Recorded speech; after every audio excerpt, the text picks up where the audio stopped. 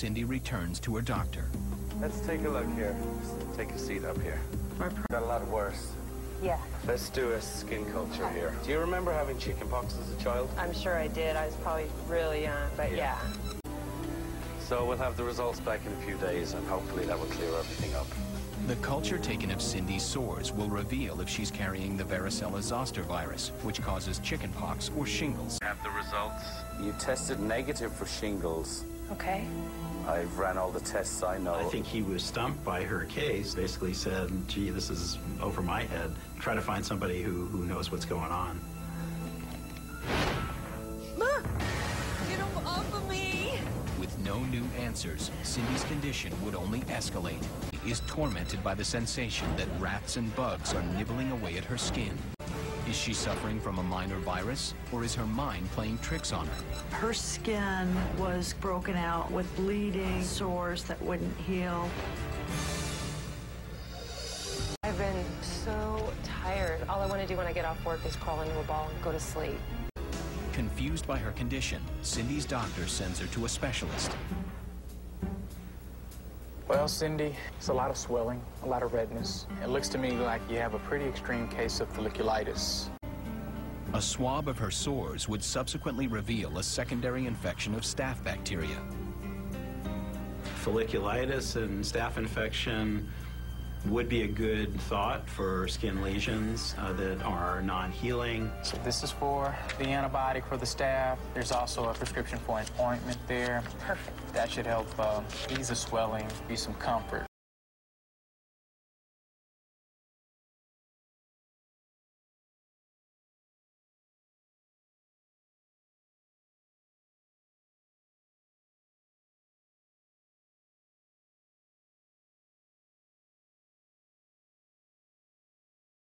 This may not be actually going out, but at least you're not sleeping.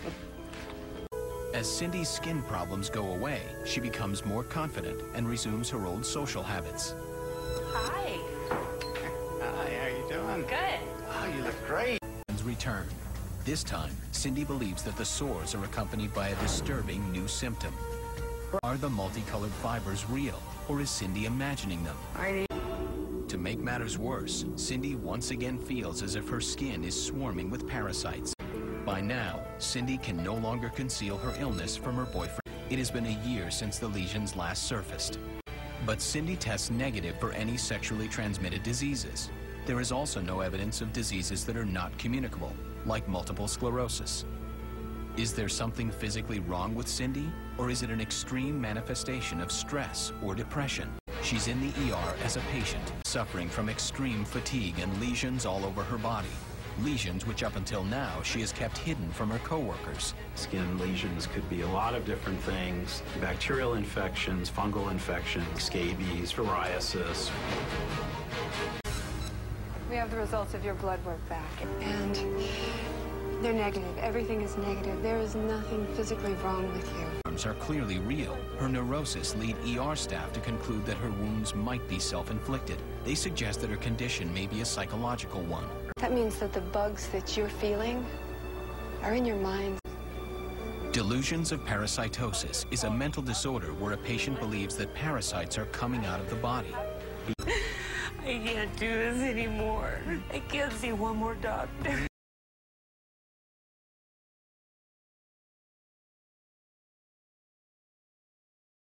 What time is it supposed to be on? It's coming on right now. Yeah. I gotta go. Bye.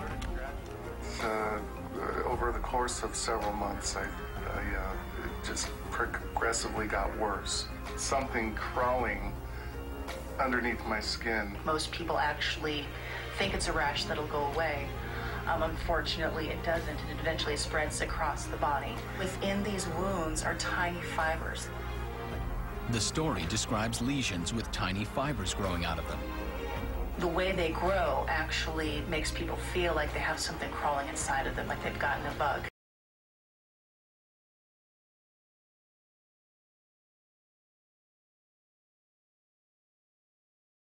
Very clearly have a disease called Morgellons.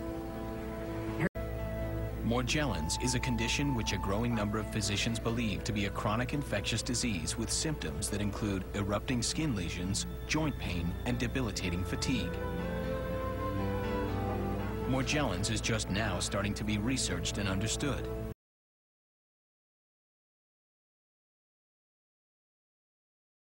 We don't exactly know what they are, but we know for sure that they're not parasites. We have one theory, a type of bacteria that we have now found in all of the Morgellons patients is called Agrobacterium. Agrobacterium is a plant bacteria that typically only infects plants. But we think that what may have happened in these patients is that they have an infection with this plant bacterium, and that then causes these fibers to grow out of these skin lesions. So in a sense, these patients are being turned into plants. If Morgellons is caused by a plant bacteria, how did Cindy get infected with it? It has recently been shown that ticks can carry Agrobacterium.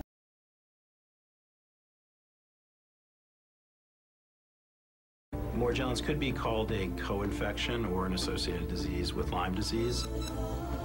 Lyme disease is a bacterial infection that is also transmitted to humans. The association between the two diseases is so common. We got the results back, and you tested positive for Lyme disease. Unfortunately, there is no definitive treatment or cure for Morgellons. Prescribes an experimental treatment for Morgellons, an antihelmintic, a drug typically used to deworm animals. Morgellons is so emergent that the condition is not officially recognized by the medical community. However, growing evidence has prompted the Centers for Disease Control to investigate.